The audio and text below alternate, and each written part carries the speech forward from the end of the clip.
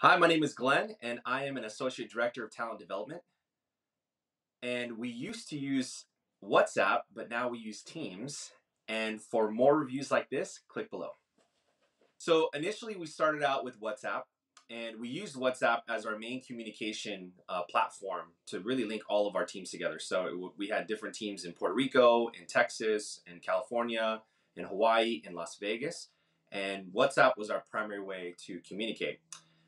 We graduated from that and went to Microsoft Teams. And Microsoft Teams obviously allows you to do a little bit more, actually a lot more, I would say, than just communicating on a communications platform.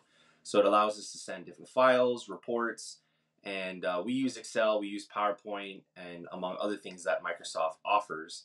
And so we're all synced on Microsoft Teams now as our primary communications platform. So Microsoft Teams is definitely best for communication. Number one, it keeps everybody together, and you can see different channels. They call them channels, and also different chats. Right?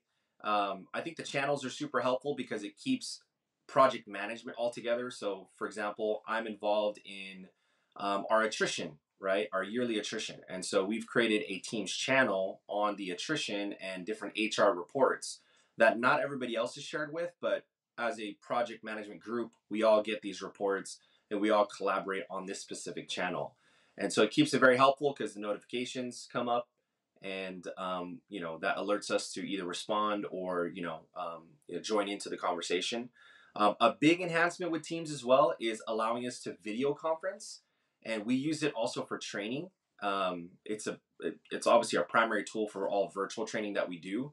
And I like the function of syncing the calendar with the people that are invited, and they just have to obviously join, and we can make it a virtual classroom setting. So WhatsApp was definitely best for communication. It was a way for us to communicate with different teams, and it was just a communications platform. So you added different phone numbers in there with the different groups of people, and I think it was super helpful because we did have some overseas people that in the past, obviously before we had WhatsApp, we weren't able to communicate with them other than email. So it allowed us to communicate directly when they were in office and when they needed something from us or vice versa.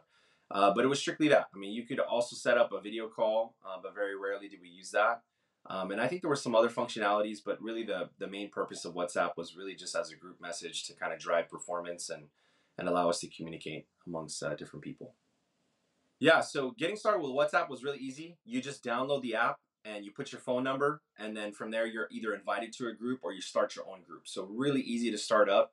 If you're looking for a communications platform that's really like plug and play, it's free.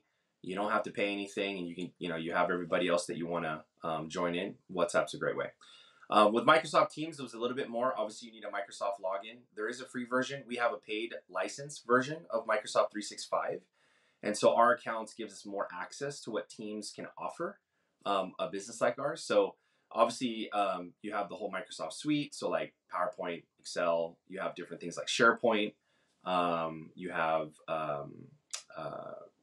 Outlook for email integration. And there's obviously, you have video conferencing, all those things that you can take advantage of. But it's a little bit more involved because, like I said, you do need a login. And there is some small training that is involved with using the platform itself.